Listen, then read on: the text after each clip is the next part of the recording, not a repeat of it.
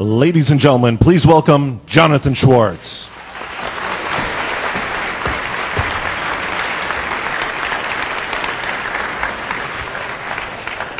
Good morning, everybody, and welcome to what I consider actually to be one of the most momentous changes on the landscape, not only for Sun, but for the entire Internet community.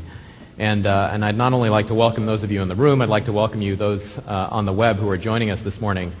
This is a really fundamental change, in my view, to not only the fate of Sun, but the fate of so many folks that are looking to the network as a source of value, as a source of opportunity, as a source of change, and ultimately a source of progress. Now, I think over the past 10 years especially, but certainly over the past few decades, there's been an almost constant discussion about something called a network effect. And the whole idea behind a network effect for us really comes down to a very simple statement, which is the more people that are joining a community, the more people that are joining the network, the more valuable that network becomes. And we've seen that with fax machines, we've seen that with cell phones, we've certainly seen that with internet connectivity. And that's fundamentally an expression not only of the opportunity that all of us as commercial entities see in the marketplace, it's also a reflection of the benefit that society gets out of having a network that connects everybody across the world. But fundamentally at Sun, we're here, we're a for-profit business, we're interested in creating new market opportunity for ourselves, for developers, and for partners. And I don't think it's been certainly it hasn't been the most popular business plan for the past at least 5 years for us to say the volume on the internet is ultimately good for our business. And yet last quarter we announced some pretty staggering changes. And fundamentally what we announced was that the beginning of this business model was beginning to come true. It was beginning to evince itself as not only a source of technology opportunity, but it was beginning to evince itself as a source of financial opportunity.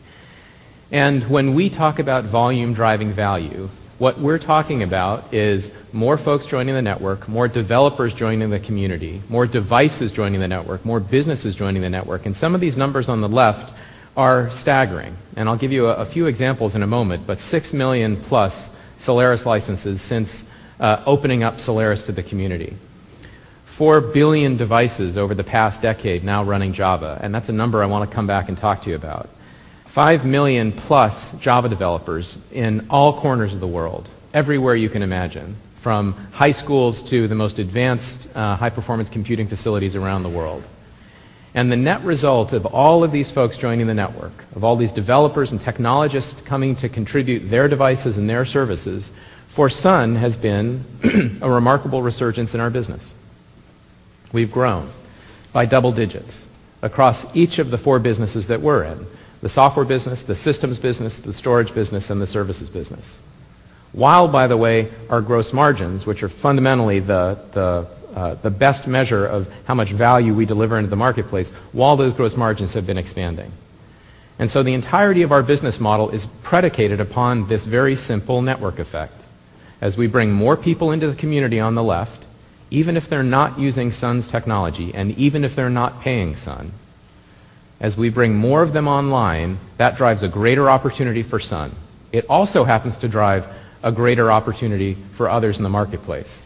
There's a rising tide, and it lifts all the boats that are floating on that ocean of opportunity. So in talking to the Wall Street Journal last week, I was trying to describe to them why, in my view, what we're announcing today is one of the most momentous, significant changes in the landscape of the Internet, and will be seen 5 years from now as one of the most fundamental shifts in the ultimate destiny for where we're all headed. And I tried to put that in context. And the reporter I was talking to is clearly someone who looks at a PC all day long. And given the number of laptops I see in the marketplace, we're very much oriented that way in North America. But think about the following. The Java platform today outships the Solaris platform, the GNU Linux platform, Microsoft Windows, the Mac, Symbian, TiVo boxes, you name it, the Java platform outships them all combined. We're talking about billions and billions and billions of users billions of devices, billions of individuals. To the point where if you think about the freeing of the Java platform, bringing Java into the open source community, we're not just talking about giving folks a new technology or a new opportunity on the PCs they're touching today. We're talking about fundamentally changing the ultimate destiny of how people see the network across the world. Think about the following point. More people in the world will experience the internet on a mobile phone than on a PC. And in North America, that just doesn't make any sense to most of us, because we've had high-end PCs for so long. We're just accustomed to looking at the network through them.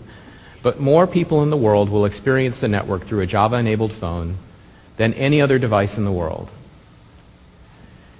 And so the question for Sun is, now that we're on, nearly 8 out of every 10 phones that are shipped in the world, most of the desktops that are shipped in the world, most of the servers, most of the network services are built atop Java. The question for us is a fairly basic one. How do we get to the next 4 billion?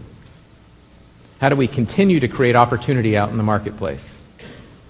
And that, to me, I think is a fundamental question. Because, again, we're doing this for a couple reasons. One, it will drive more community. And community is at the center of everything that we're doing. It's not okay to ship an esoteric piece of technology and hope to make money off of it. That's not our strategy. Our strategy is to drive the network effect, to drive the community, to drive volume in the marketplace, so that we, along with our partners and frankly some of our competitors, can also go drive value in the marketplace. So to discuss how, in fact, we're going to go get to that next 4 billion devices, I'd like to introduce Rich Green, Executive Vice President of Software.